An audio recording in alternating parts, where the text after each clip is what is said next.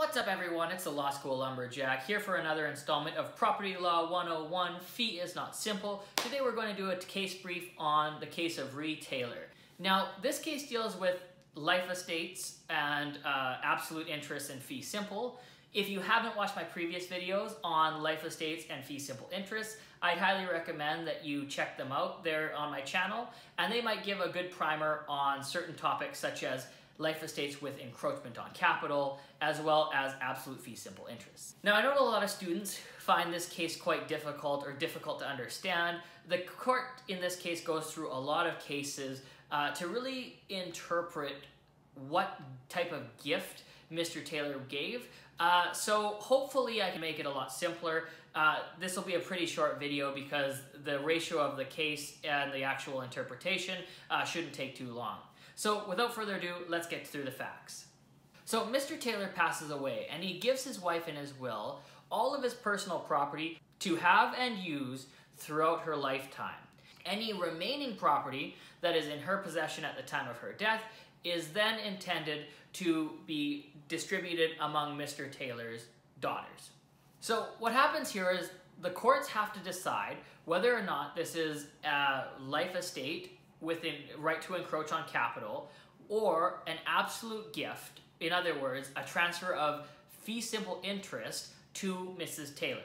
The reason why this is important and the reason why the other parties are fighting about this is that if Miss Taylor was given a life estate with the right to encroach on capital, then the property that was given to Miss Taylor and is remaining at her death would be distributed to Mr. Taylor's daughters.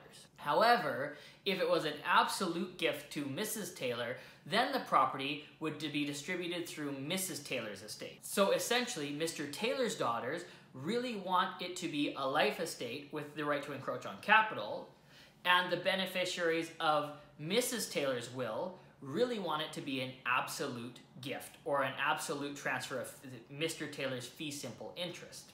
Now, that's not extremely important for the purposes of this case, but I just wanted to give some explanation as to why this dispute was going on. So what happens in this case is the court looks at the words of the gift or the words of the will to try to understand what the testator, who is Mr. Taylor, intended. In this circumstance, the court points specifically to the right to have and use throughout her lifetime. Spoiler alert, the court decides that this is a life estate with a right to encroach on capital. Now let's break that down to try and explain why the court comes to their decision.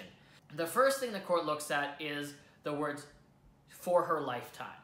The court looks at that and says, this must mean that Mr. Taylor was intending Mrs. Taylor to have a life estate in the property.